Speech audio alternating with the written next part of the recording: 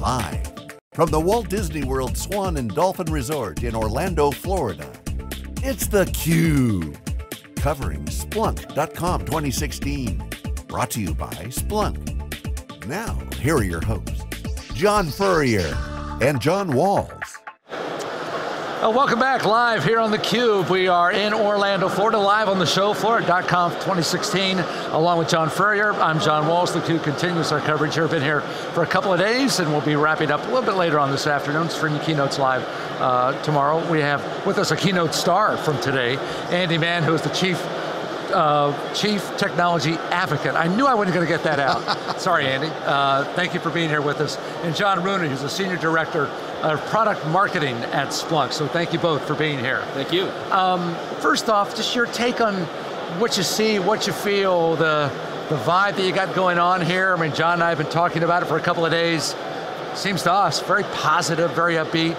A lot of good spirit going on here. Your take? Yeah, look, I'll jump in. There's a great vibe at this show. I mean, it's something I've understood from this company is the customers are such part of our lifeblood, and they love to be here, they love to be with each other, they love to learn about stuff, they love to tell each other how good things are going.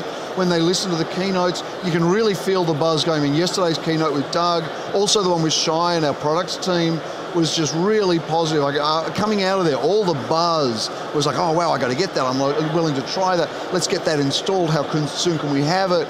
So people are just really into what we do and the results we get, and that gives us a lot of energy. Yeah, John, your take? This is my, so I've been at Splunk 4.5 years, so this is my 5th user conference.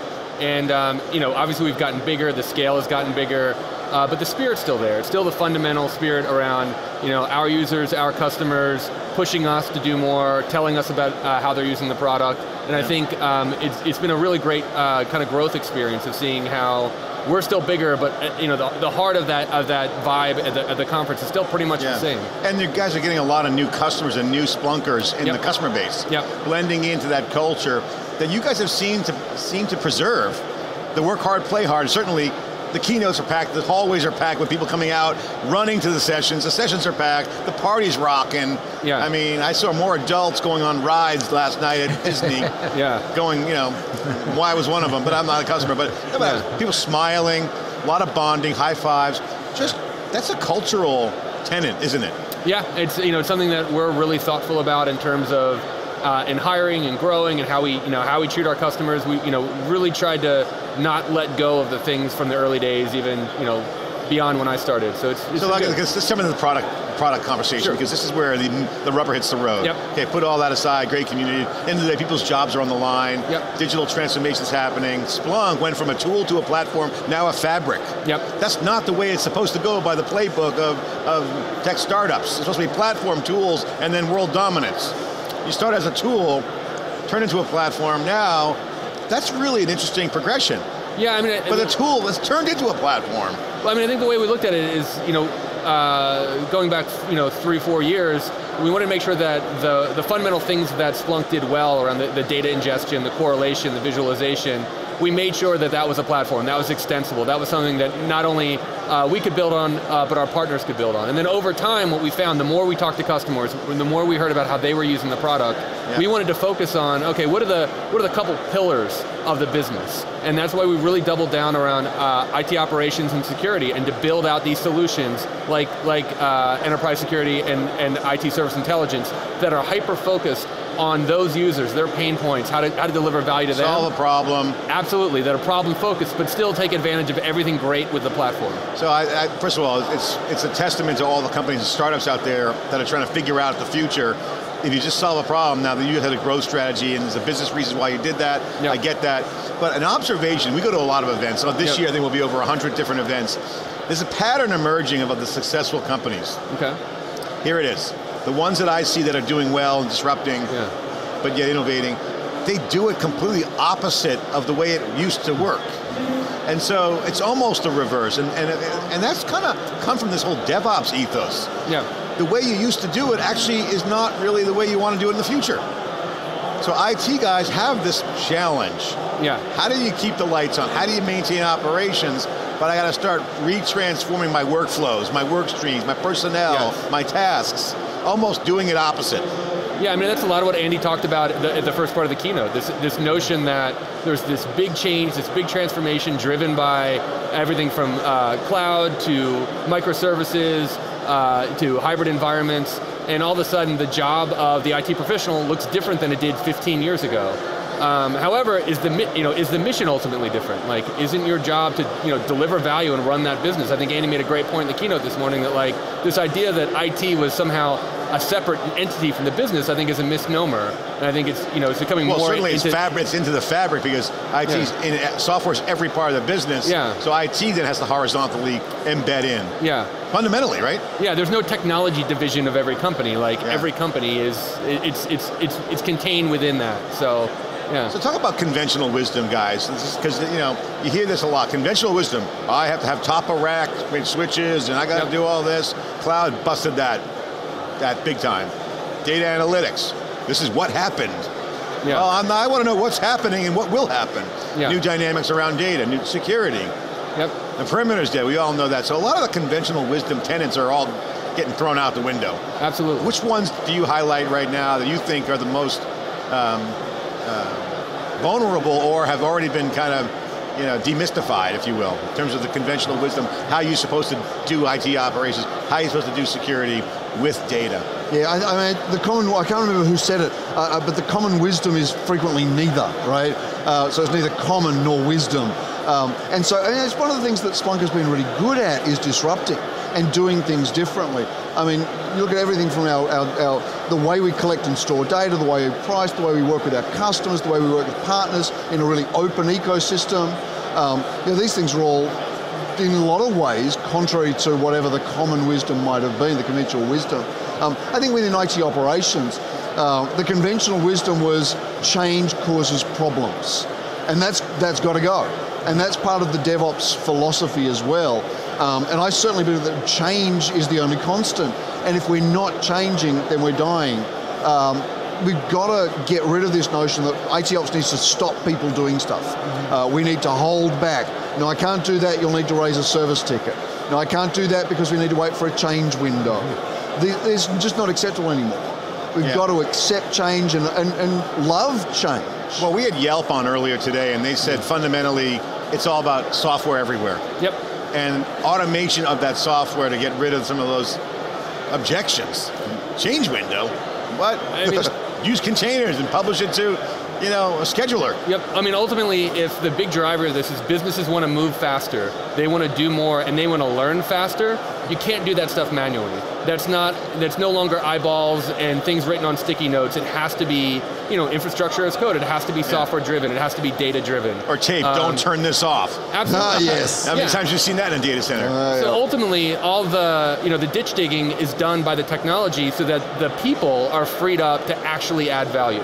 Right, and that's, whether you're talking about from, things around automation or even what we're doing with machine learning, right? If you think about machine learning, we're not replacing security or IT practitioners. What we're actually doing is, bringing the answers and the information to a much more crystallized point so that they're better prepared to do their job. But they don't have to do all the hauling of the information and the chopping of wood to get there, which doesn't scale very well. It doesn't allow you to do what you need to do at the speed in which businesses need to work. This is the question more along the lines of how you go about your business, not what you do. Yeah. But because change or this ability or I guess a willingness to accept new paradigms, new visions, I mean, is that something that's embedded in Splunk in terms of your hiring and the kind of people you look for? I mean, what is it about Splunk you think that differentiates you from others in the tech sector when it comes to that kind of employee perspective? Certainly as a relatively new employee, I've only been just over 12 months at Splunk. And going through the hiring process was actually different. I've been hired for a lot of different roles in my time, and going through the hiring process was very different. It was in a large way structured and different, and I've interviewed other candidates since I've joined as well. And to a large degree, it's structured so that different people are asking different questions of the same candidate. Some will focus on technical skills, some will focus on experience, some will focus on cultural fit. And we have very distinctly described cultural values, and we'll often get older timers, if you will, or interviewing for the cultural fit. so that the people who know deeply what the culture of Splunk has been continue to reinforce that. And I think that's actually very powerful. So a couple things to highlight. You guys have the Enterprise Splunk IT Service Intelligence product update, then security, enterprise security, user behavior analytics, and on, continue to add to the product suite. So I want to ask both of you guys, what's the biggest thing you'd like to share with the audience? And I'd like to know, from your perspectives, what's changed most with the data? Because the data continues to be the most valuable asset for the customer. We had the CTO on from Splunk earlier talking about how you can start to separate data into classes and use the machine learning differently. Time series is different than relational databases. He's got a great vision on that. I think he's right on the money. But this means a completely different view of how you have data and the value of that data, putting it to work. What's changed this year? What should people be thinking about? Just general comments around how important that data is. Yeah, I think I'd go back to sort of the machine learning theme. Like the paradigm for working with Splunk from the beginning was get it all in one place and ask questions of it, right? But it's and that's still massively powerful. It's still a powerful.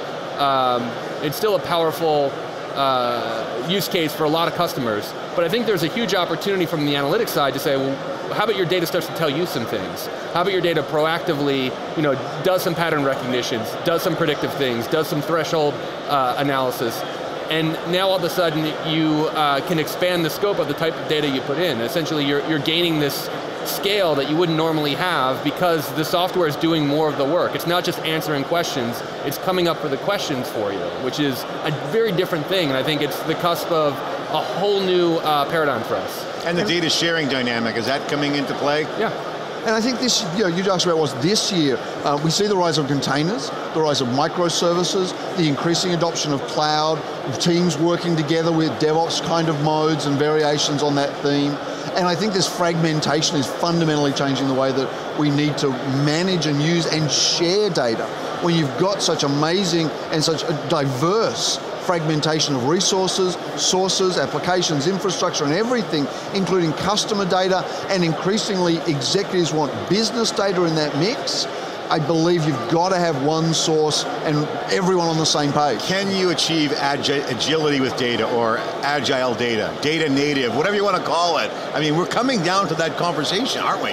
I mean, you guys are providing this data agility, I think data native environment. Yeah, I think the notion, I just made those terms up, the principle of kind of data-driven decision making has lived around forever, and probably going back in the MBA textbooks for time out of mind, but it hadn't been feasible before. It's been really hard to make data-driven decision makings if you can't measure. If you can't manage what you can't measure, and I think we're now, Splunk is part of this new generation of solutions and technologies that now it enables you to even be able to make those decisions, enables that type of discussion. And so all of a sudden, organizations that may have worked off of hunches of the data or subsets of the data or the loudest voice in the room, you can't argue with the data, but you have to be able to structure the argument. And I think we're an enabler for that. John, I want to ask you, what's the biggest disruption in IT operation or IT in general? Is it personnel, technology, process? All the above? I would say it's, from a DevOps standpoint, and Andy lives this all the time, talking to our customers and talking to industry, it's the cultural change around DevOps. And it's just the notion of, the traditional, I'm IT, my job is stability, don't break anything, keep things cool, and I'm dev, and I want to push and build and push and push and push, and it was, snake and mongoose. Yeah. And I think this new world where, no, they're working together, you're all rowing in the same direction, and these general principles of working off of the same data set, taking shared tasks and that empathy, and tools can help that, but it's not the driver itself. It's very much of a change management or cultural thing. And Andy, you talk to customers all the time. Yeah, look, very much so. And I think the idea of sharing and collaborating together, historically we've been tasked with different things. Operations, DBAs, security, development, had different goals, different MBOs. And of course they're going to work differently. Bring them all together, having this collaborative attitude where they communicate with each other, that's so much different from how it has been in the past. And that's enabling this agility. Yeah. Because again, they're working together to common goals, they're using common data to make decisions rather than making things up and having opinions, and that's a massive change. Yeah. So just take 10 seconds apiece. You always talk to customers, people, they go back to their bosses, what did you learn at the show, right? What did you get out of the show? So you tell us, 10 seconds, if you would, John, Andy, what are you getting out of the show? What are you going to take back with you, back to work? Sure, I mean, I think I'll reinforce what I was talking about before, that we're on the cusp of making analytics real, and having more of a, we're moving away from kind of the passive, data management, data farming worlds, to having that data start to work for you, and having that leverage point really drive the business in new ways, and we're in the beginning of that journey now. Andy? And for me, it's the demand from all of our customers for this DevOps thing, right? Yeah. The reaction from the keynote, the full rooms at all of our breakout sessions led by customers and partners and us, the buzz that I'm hearing, the attraction at the booths that we're showing off our capabilities, how all our customers are working with DevOps. This is a transformation in flux, but this is a transformation that is only going to grow. Well, you mentioned the stage, you look good up there, man. I mean, you own that stage. Thank you very much, I appreciate it. John, Andy, thanks for being with us. Thank you so much, thank you. We continue our coverage here live from Orlando on theCUBE.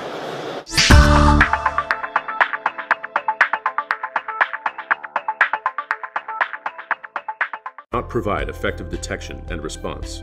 Skilled experts are hard to find. Organizations lack threat intelligence that is applicable and actionable. At Herjavec Group, we are laser focused on protecting your data and your business. Information security is what we do.